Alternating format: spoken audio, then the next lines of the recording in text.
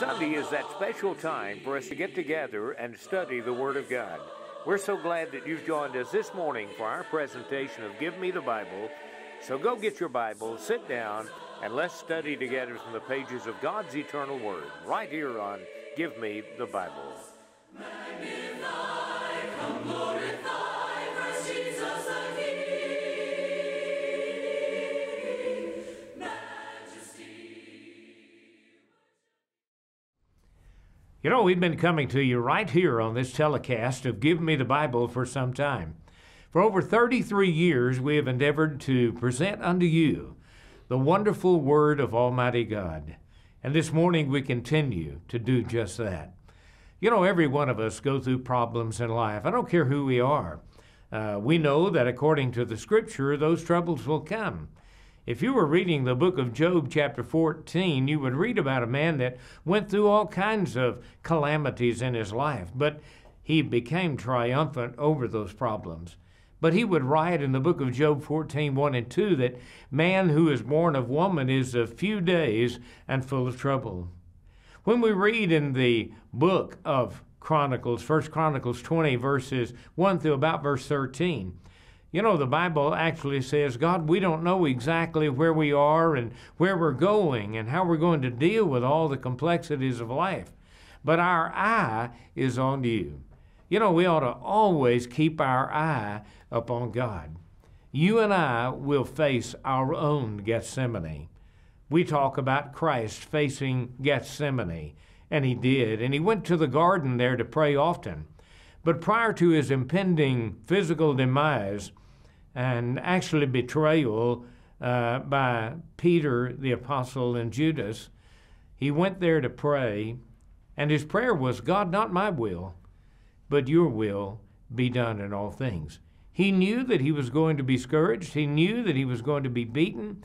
He knew that he would be shedding his blood. And by the way, the only time that Christ shed his blood was not upon the cross. He shed his blood on the cross, but he shed his blood when they beat him on the back and ripped flesh from his body. He shed his blood when he was in that garden and pouring out his heart unto God, for it was like great drops of blood that would fall from the Master's face. Yes, he went through his trials, but we will face our own Gethsemane in life, and we have to turn our face toward God and keep our heart and our lives attuned to the wonderful promises that God has made to deliver us.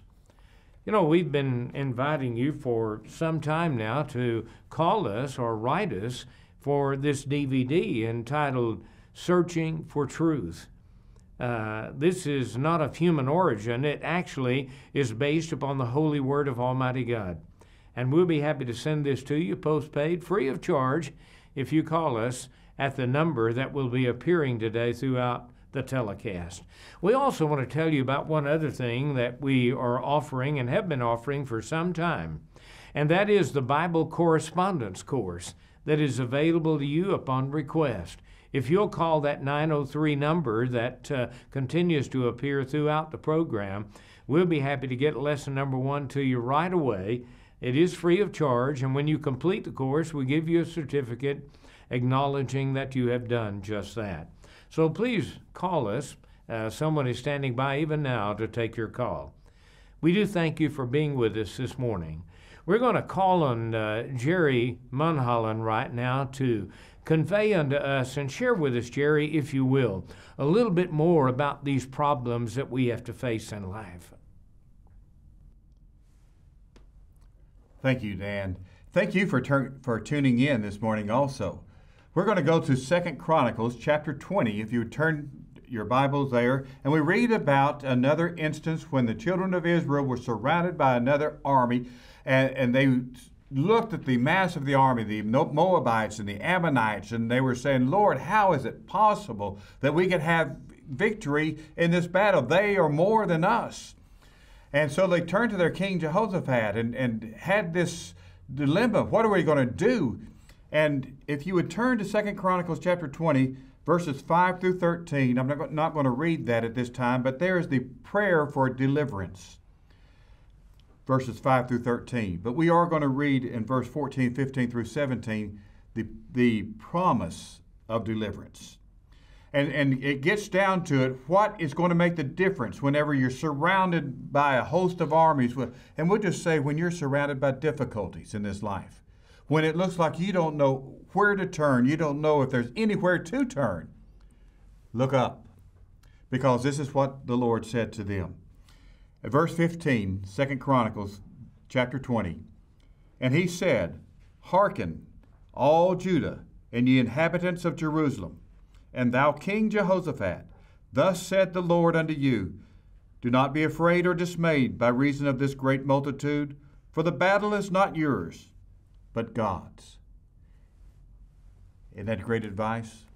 The battle is not yours, but the Lord's. How many times have we heard this? The battle is not yours, but the Lord. Think of David going toward Goliath, and he ran toward him. And he said, You come at me with a sword and a shield, but I come in the name of the Lord.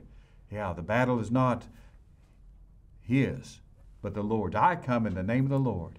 Whenever we're surrounded by difficulties and turmoils and trials and tribulations, and if they haven't come in your life, just wait, they will be. Remember, the Lord is on your side, and He is ready to fight the battles with you. It's not that we don't fight the battles. Yes, we have our battles. David ran toward Goliath. He fought the battle, but gave glory to God and trusted in the Lord, and he gained that victory. Now back to you, Dan. Well, Jerry, thank you so much. You know, one thing we all need to be reminded of every day is God didn't come necessarily to actually take us away from our problems, but sometimes He takes our problems away from us. And sometimes God just comes to get in the big middle of our problems and see us through and to help us get through that. And as a result of that, we ought to be a people that are willing to acknowledge a deep heart of gratitude unto our God. When you read that book of 2 Chronicles chapter 20 and verses, the first 13 verses anyway, you understand why it's so important to praise God and thank Him as they did. So we're going to call on our good friend Scout now to share with us some wonderful truths that we find in the Word of God. As we continue in the text in 2 Chronicles chapter 20, we want to look at verses 20 through about 23 and notice what they were doing.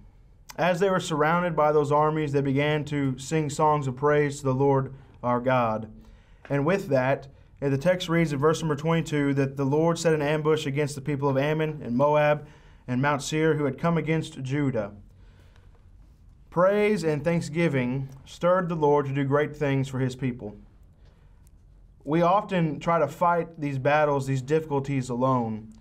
And we often put God behind us when He should be the one leading us. We should be following Him into those battles, for He's the one that's going to deliver us. God can give us a new song, a strength for the weary feet, those who will mount up on wings like eagles, if you will. We know that in Ephesians chapter 6, He has given us the opportunity to don on all of the armor of God properly. It reminds me of the song, the battle belongs to the Lord. In heavenly armor will enter the land. The battle belongs to the Lord. It's of no other person that we're going to be able to obtain that victory, but through Him. God has equipped us to deal with all difficulties, to deal with all of our struggles, with all of our temptations, but we have to put Him first in all that we do. Again, I want you to look at 2 Chronicles chapter 20. Turn your Bibles there with me. And I want to read verse number 20 through 22. So they rose early in the morning and went into the wilderness of Tekoa. And as they went, let's go ahead and skip down a few verses here to verse number 21. And he consulted and appointed, and he said, I want you to sing to the Lord about His praise and the beauty of His holiness. Praise the Lord, for His mercy endures forever. Not only was this something that stirred the Lord to help them, it was also something that encouraged the people that were doing so. They were those who were singing to God. Have you ever had a rough moment in your life and you can't help but sing to God? It's almost as if we're bursting out in praise to Him, understanding that He is the one that's going to deliver us. He does today, and He always will if we are fighting for Him, for He's the one leading us into battle. The battle is the Lord's. Take comfort in that.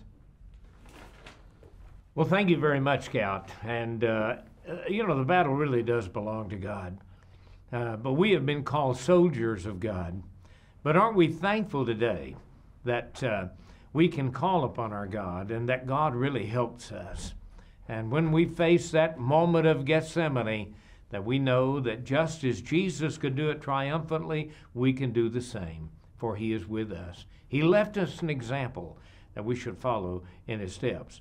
And sometimes that just embraces the idea that we have to have a change of heart, a change of attitude in our mind about problems. And we're going to ask Chris Groder right now to tell us how we do that. Chris, will you? I'd be glad to, Dan, and thank you all for tuning in this morning and watching Give Me the Bible. Here's what we need to understand is that becoming a New Testament Christian means that we adopt a brand new attitude. And so we learn from James chapter 1 and verse number 2 to consider all the trials and temptations of life to be joy, knowing that it has a benefit of producing patience within us. Furthermore, we look to passages like Philippians 4:4-7 and 1 Thessalonians chapter 5 verses 16 through 18. And we see emphatically there that we are to rejoice in life situations. Let our gentleness be made known to all men. Rejoice in the Lord always, and again I say rejoice. Counter anxiety with prayer. Pray without ceasing, or better said, don't quit praying. Give thanks in everything, and that is for every situation in life, because God is going to be able to work a good thing through you when we do what God wants us to do. And so there's going to be trials in life. There's going to be lots of things that come our way. Sometimes tragedy is going to strike, like accidents will happen. Sometimes evil befalls us. Sometimes we fall into the path of sinners. Sin actually hurts us and angers us when people lie and cheat and steal and insult us. But sometimes we have our own spiritual failures, like Moses did in Numbers chapter 20. When he got so angry with the people of God, when they wanted water, they started complaining, and that complaining got all over him. He was so angry that he struck the rock. God had told him to speak to the rock, and miraculously it would produce water. He'd struck it once before, but in anger, he struck it now. And God said, "You did not believe me to obey my voice. You did not hallow me in the eyes of the people. You didn't sanctify me in front of everybody else. And because of that, you will not lead these people over to the promised land of Canaan." Rather, in Deuteronomy chapter 34, verses 4-5, we find out that he died in Mount Nebo, only being able to see by the grace of God the promised land from afar off. We know from Matthew 17, 1-5 that he was saved because he appears on the Mount of Transfiguration, but the consequences of his actions was that he didn't get to go to the promised land. How did he deal with that? Well, he repented and he stayed on God's side and he continued to have a good attitude and he got it right with God, and we need to remember that for ourselves as well. Back to you, Dan. Well, Chris, having the right attitude is paramount, isn't it, in our walk with God? If we have a pristine faith and one that is consistent, we know that God's going to see us through. And we just have to trust His Word and trust God to know that He'll be true to His Word. Now, we're going to ask Brother Barry Haynes right now to continue our discussion here, not only praising God and thanking God, but enjoying the wonderful blessings of victory. And God gives us victory. He gave it for us to enjoy. Didn't He, Barry? He most certainly does. You know, when we've been looking at this passage in Chronicles, we see that the people of God are arrayed with God, and in the end, they are blessed because of it. At the end of the battle in verse 25, it tells us that Jehoshaphat and his people went out and took the spoils of war. And it concludes that passage by saying it took 3 days for them to collect it all. They went through a difficult battle, but God provided a reward for them in the end. You know, I think we need to understand that about God. The Hebrew writer tells us in Hebrews chapter 6, verse 10, that God is not unjust as to forget our work and the love which you have shown towards His saints, and having ministered and is still ministering for the saints. God doesn't forget us. God doesn't provide us with a victory with no reward for it. if we remain true and faithful, God will provide a reward. We think about Job. James talks about him as an example in James chapter 5, verse 11. He says, "We count it blessed him who endured. You have heard the endurance of Job and have seen the outcome of the Lord's dealings. The Lord is full of compassion and mercy." Job had one of the worst days any human being has ever had. His entire life fell apart. And then his health was taken away from him. But in the end of all those things, because he endures, God gives him back a double portion of what he started with. Now, it could have been that Job would have said, well, that doesn't matter because it was so hard, the battle was so difficult. He could have just wallowed in his pain and misery, and in essence, he would have won the war but still be stuck on the battlefield. See, many people fall into that mistake today. When they go through difficult times, they tend to stay in them, and they forget that God does bless us and give us more. And I think that's very important that we understand in those times of great battle that there is a reward coming. There is a future. There is hope. And instead of staying in that battlefield and staying in those difficult times and never letting it go, we need to open our eyes to see how God is blessing us. Sometimes it's through those battles that we really learn to appreciate the blessings of God. We don't recognize how good we have it until we have to suffer a little bit, until the difficult times come. And then when those times pass, we truly can appreciate the spoils that God gives us, the blessings that come our way for those that endure and follow God. Well, Barry, thank you so much for the advice and the words that you have given to us this morning. We need to enjoy those great blessings of Almighty God. When I think of all the problems that are going on in the Ukraine right now and all of the issues that that country is facing, what appeared to be initially as doom, we believe that God has his hand in things that are going on even there because he controls the world, not just the United States of America, and there are reasons for what happens. When a tyrannical leader like Premier Putin, and by the way, he's anything but premier, when he goes into another country and tries to devastate everything that they have, what will he have when all of this is said and done? A land mass that has been devastated. But our God is very well aware. We're going to call on Perry Cowan, and Perry, continue our discussion this morning, if you will, on this subject found in the book of 2 Chronicles 20. Friends, I wonder, have you ever been called upon to struggle with life issues, things that happen in life that seem to be so overwhelming that you just couldn't see how you could possibly get through it? Well, if you haven't, look out, your turn is probably coming because life happens to all of us. Sometimes we're called upon to fight against what seems to be impossible odds, overwhelming odds, and a battle that's impossible to win.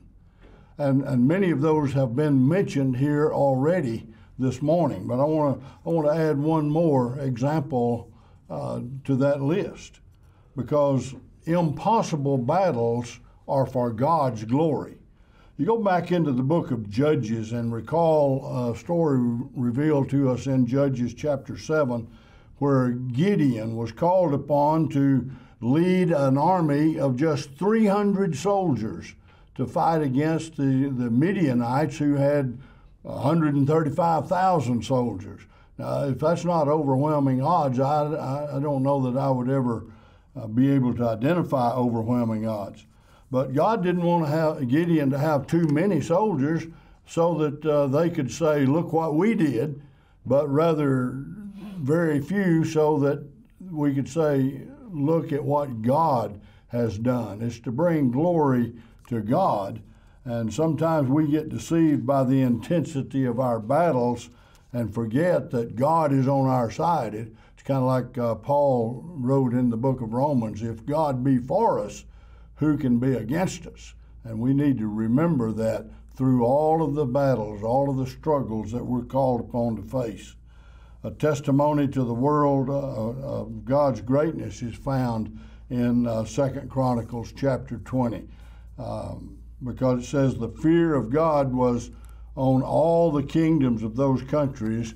Why? When they heard that the Lord had fought against the enemies of Israel. We need to fight the battles that God provides for us to fight and realize that it is for His glory that we're called upon to do those things. Paul said, I know that all things work together for good to those who are love Him and those who have been called according to His purpose. Fight God's battles, give Him the glory. Dan? And Perry, I think that every one of us could say a hearty amen to all of your words there this morning. Now, as we come to our closing segment this morning and this telecast on The Battle Belongs to the Lord, then we want to go to Buddy Ray. And Buddy, I know that according to the Bible, the battle really does belong to God. So if that's the case, the praise belongs to Him, the honor belongs to Him, and shouldn't our focus continue to be upon God who is in heaven, who enters into the affairs of humankind? You're absolutely right, Dan. And as we close our program this morning, as Dan has mentioned, my prayer is that each one of you that have joined in with us this morning, through this Bible scripture and through the words that each one of our speakers has given you, that each of you have been encouraged to know that you can look into your Bible, you can turn your eyes to the Lord, and that certainly He will be with us and help us through difficult times. As we close this morning, another great piece of advice is this: keep trusting in God, whatever happens to you. As a human person, I may not know or always understand what I'm going through in life. I may not know why the burdens are there or what's happening, but I want to assure you of this.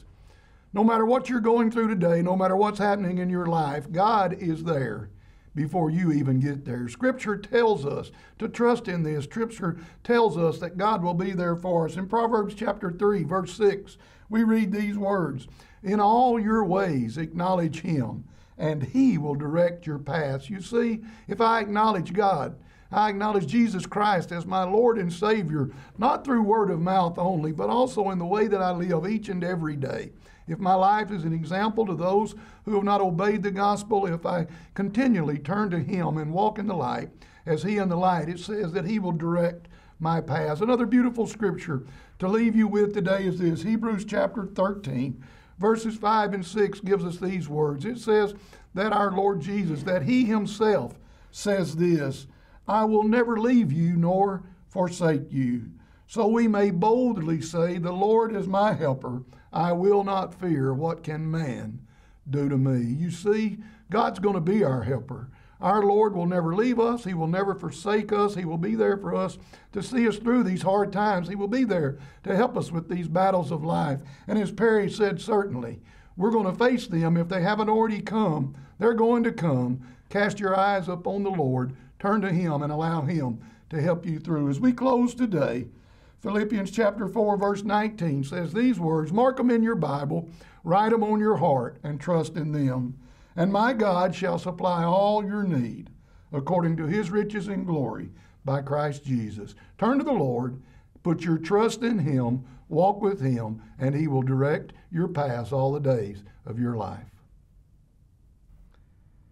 Well, Buddy, thank you, and thank all of our panelists today for doing an excellent job in the presentation of God's eternal Word. You know, it's not by accident that you're watching this telecast today.